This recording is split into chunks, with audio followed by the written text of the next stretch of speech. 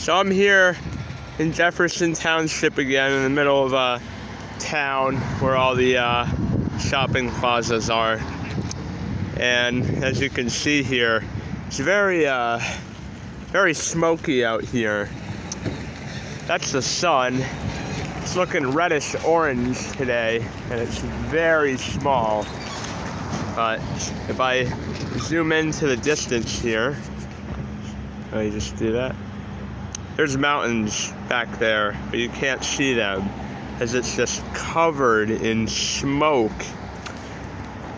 Yes, my friends, my viewers, this is the wildfire smoke that's coming all the way from Canada. It's made it all the way down here to New Jersey, here in the northeastern region of the United States.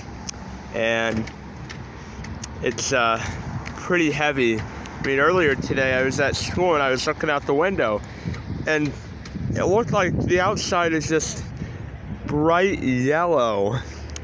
It's toned down a little bit.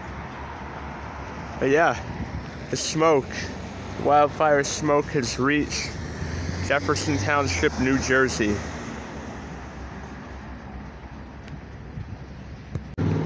Thank you for watching and have a great day.